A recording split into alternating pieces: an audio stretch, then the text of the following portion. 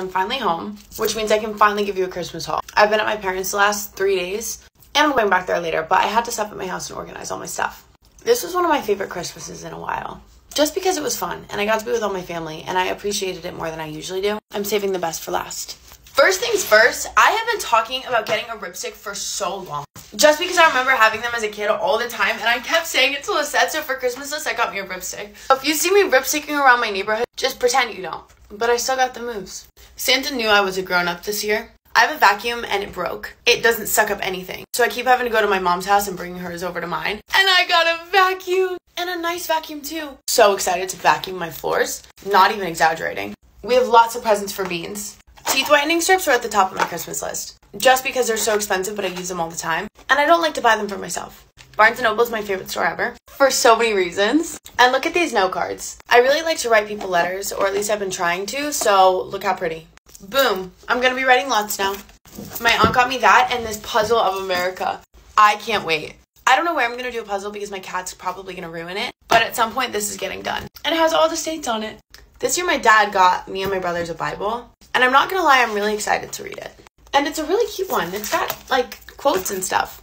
And it's already annotated. I just thought it was a really sweet gesture. My mom got me my first house ornament, but I can't show you the number on it. And she got Beans an ornament. She's been collecting these forever, but now I need to start my own collection for my own house. Cat treats, cat toy. These will be used up in a week.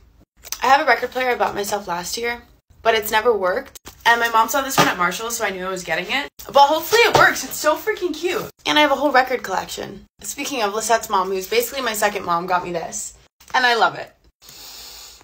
I've told you guys about Mora before, but it's this small boutique in Deerfield, and they have these custom candles. I have wanted one of these candles for my whole life. That's an exaggeration. But it smells heavenly, and it's massive and beautiful. Look at this thing. I'm also a hoe for candles. I bought 18 from Bath & Body Works. I got a weighted blanket, so I got a disco ball. I'm gonna hang it in my living room or my bedroom. But just imagine when the light comes in. Now this one's the most special to me because I've been talking about how I love globes and how I want one so badly for months. I literally have a globe tattooed on my arm. They're my top 3 favorite things of all time. And Santa brought me this beautiful one, and it comes with pins to put on places that you've been. I think it's really special and beautiful. And I think it's easily my favorite Christmas gift. I'm so thankful, and I feel so special. Merry Christmas.